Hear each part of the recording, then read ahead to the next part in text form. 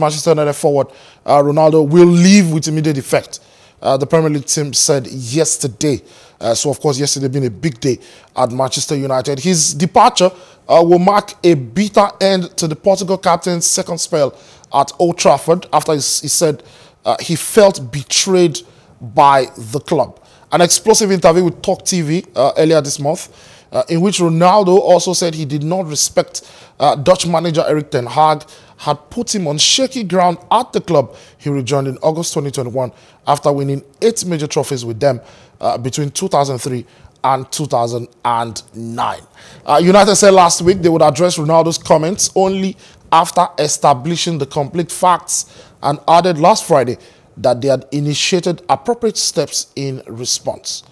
Last month, Ten Hag said Ronaldo had refused to come on as a substitute against Premier League rivals Tottenham Hotspur when the forward walked down the tunnel with a few minutes of the game remaining after being put on the bench. The 37-year-old was then not part of the squad that faced Chelsea the following Saturday before returning to the Manchester United fold.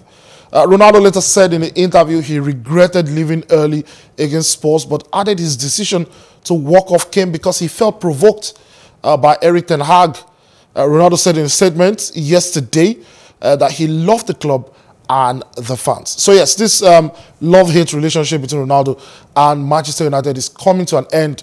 Unfortunately, I always thought that, after the interview came out, the one with Piers Morgan, that it was going to signal the end for Ronaldo at Manchester United. But again, we still don't know what it is, the correlation between the things that Ronaldo said, which of course are very damning on the Glazers, and the Glazers' decision yesterday to say that they are open to selling the club. Of course, the story of Ronaldo's departure from Manchester United broke just about an hour or thereabout before the Glazers' announcement that they will be willing to sell the club. There are other options, like I did read out. They are open to outside investments. They are open to breaking it down in different ways. And just a quick education down memory lane. For those who don't know, 17 years ago, when the Glazer family bought Manchester United, like I said, in controversial fashion, Manchester United, were actually going to be bought over by a former African leader. Now, this is just some side notes. The former supreme leader of the Libyan government, I'm sure you already know what I'm talking about, Muammar Gaddafi, was 95% done with buying out Manchester United.